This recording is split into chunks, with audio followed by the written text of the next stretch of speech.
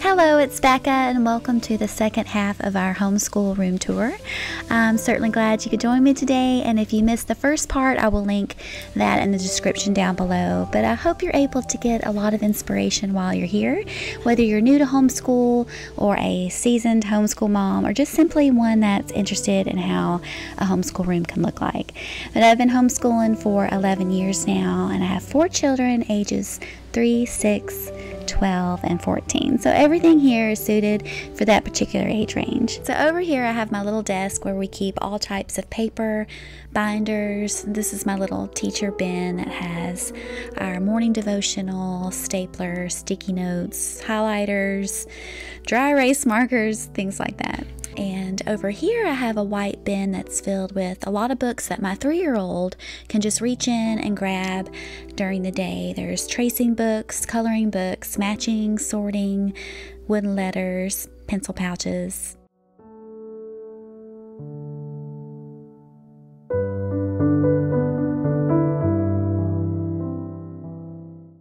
So this is our finish box, and all these books up here I keep at the very top so that way they're not bothered with by the young ones.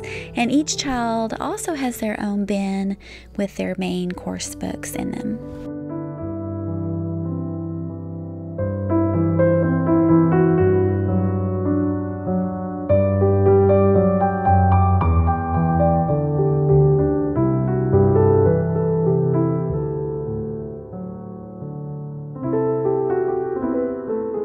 And we've got a hands-on human anatomy bin here. And by the way, I'm still in the process of getting links to all these products that I've collected over many years. But in the meantime, if there's any particular item or many items that you're interested in, then please just go ahead and leave a comment down below, and I will definitely get back with you with the information if I have links to them. But I'll try my best.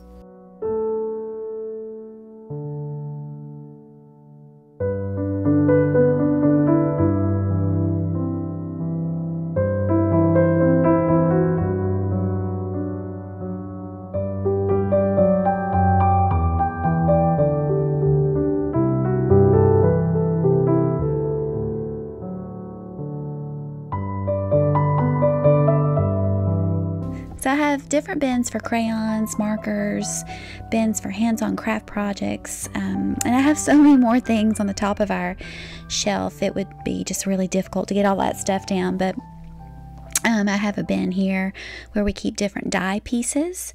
We have fraction cubes, foam fraction pieces that have really come in handy. And I really love the concept of having a child have something tactile to go along with their course book, so that way the learning has just a little bit more variety, and this really helps the child to learn a little better. So I really love the Montessori method, so I like to have wooden trays if possible. Not every tray or bin in our room is wooden by any means, although it would be really nice to have that. But I have a little DIY paint swatch activity here. A little math box with manipulatives, cars, counting sticks, wooden dice, and this all came from the Good and Beautiful. I also like learning resources, rainbow resource. Like I said, I'm trying to get all this together, but I wanted to not put out a video just because I didn't have all of the links. But like I said, just please leave a comment and anything that you're interested in, and I will give all that information to you in the meantime. But for the remainder of the video, I'm just going to show little bits and pieces of what we have going on here, and I will show you the other side of the room as well.